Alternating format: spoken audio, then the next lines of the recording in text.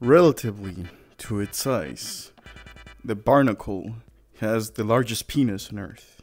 Another fun fact is, long ago, on a distant land, VRChat turned its community against themselves. Hello everyone, Ren here, or Alias.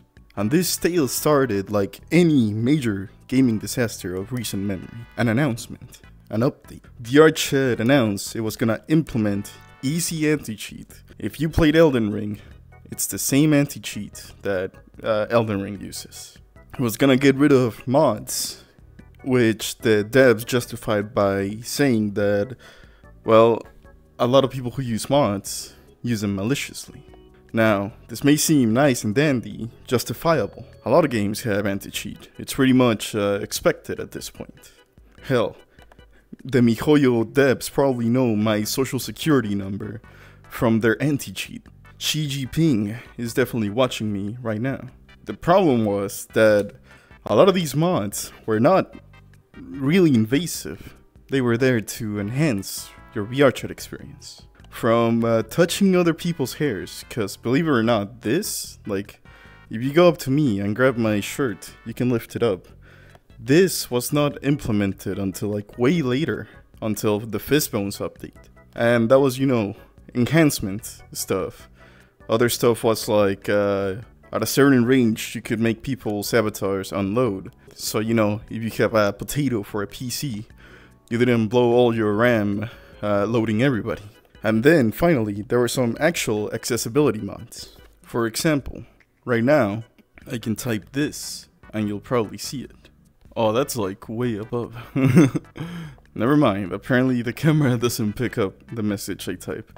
But basically, you can type and a message will appear above your head. You may see this with people who don't want to talk due to social anxiety or something. That also wasn't in the base game, that was required through a mod.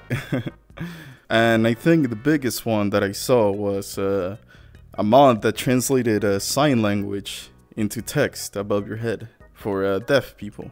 After this announcement happened, VRChat's rating became overwhelmingly negative, like overnight. Like thousands of reviews just review bombed the game. The game was being boycotted.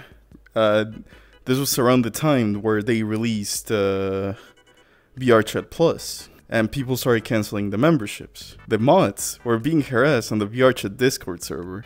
I actually joined the server out of curiosity to see you know, the shit show.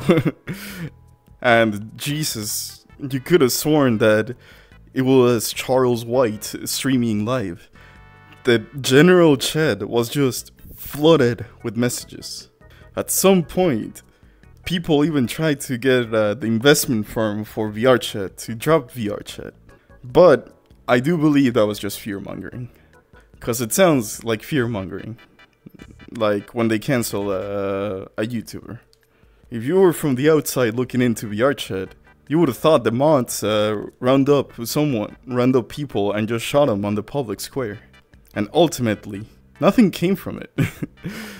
The update was July 2022. I don't know the exact date, but that was around the time the announcement came out. It is October 2024, and VRChat still has a very active player base. The devs went ahead with it, and easy anti-cheat was implemented, so anybody with mods had to remove the mods. And those who still wanted to mod went to VRChat's biggest competitor, Chillout VRC. Now personally, if I was the devs of VRChat, I would have just paid the modders for their mods, and just copy-pasted them into VRChat. Like, they did all the work for free for this game, for features that people clearly wanted, and it would have made the modders a lot less angry. Because I have a feeling nothing gets this much hate for just out of passion. Well, I guess things do, but this was weird to me. There was a weird feeling lingering, and I believe someone or some group of people were losing money on this. Not the VRChat devs, but some people were. This is just, you know, my schizophrenic fan theories. But that is what I believe. that someone somewhere was losing, that some people were losing money, and that's why people were so turned against this. Like the top people, because the community was just like, yeah, we just want to get these things implemented. And VRChat did implement like all this stuff. Well, not everything, but most of it, the biggest things, I would say. And as I said, nothing came from it. I could go to a club right now and see anime girls dance on a pole live. Are they a dude behind the visor? Probably. It wouldn't surprise me. Probably. But I don't care. It's VRChat. We mess around and I block children because I find them annoying. Children in VRChat tend to be annoying. No offense to children on VRChat. And well, this has been all. This has been Ren, or Alias.